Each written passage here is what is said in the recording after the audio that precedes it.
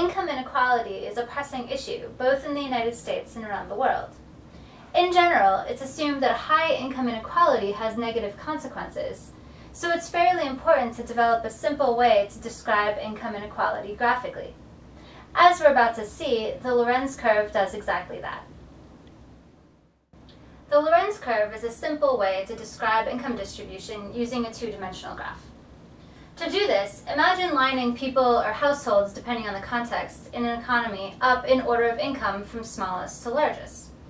The horizontal axis of the Lorenz curve is then the cumulative percentage of these lined up people that are being considered. For example, the number 20 on the horizontal axis would represent the bottom 20% of income earners. The number 50 would represent the bottom half of income earners, and so on. The vertical axis of the Lorenz curve is the percent of total income in the economy. We can start plotting the Lorenz curve itself by noting that the points 0, 0 and 100, 100 have to be the ends of the curve.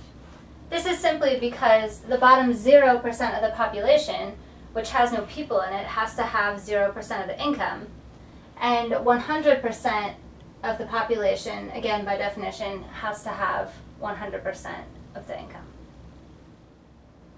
The rest of the curve is then constructed by looking at all the percentages of the population between 0 and 100% and plotting the corresponding percentages of income. And we're going to get something that looks like this. Now what we mean by this is, let's say hypothetically that the bottom 25% of the population makes 5% of the income. That means that the point 25.5 would be on our Lorenz curve, and it would look like something probably about right here.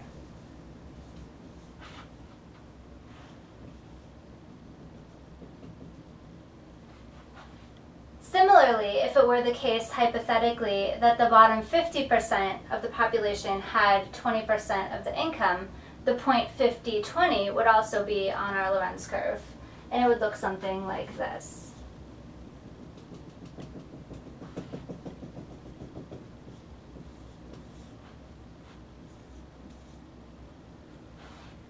We could continue this logic and say, again hypothetically, that if the bottom 75% of the population makes 40% of the income, then the point 7540 will be on our Lorenz curve, and that would be somewhere out here.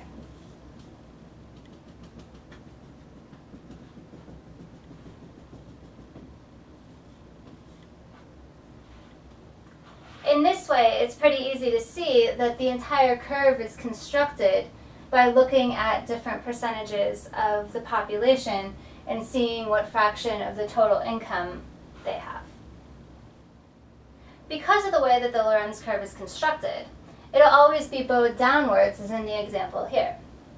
This is simply because it's mathematically impossible for the bottom 20% of earners to make more than 20% of the income, for the bottom 50% of earners to make more than 50% of the income, and so on. The dotted line here on the diagram is the 45-degree line that represents perfect income equality in an economy. If everyone makes the same amount of money, then the bottom 5% has 5% of the income, the bottom 10% has 10% of the income, and so on.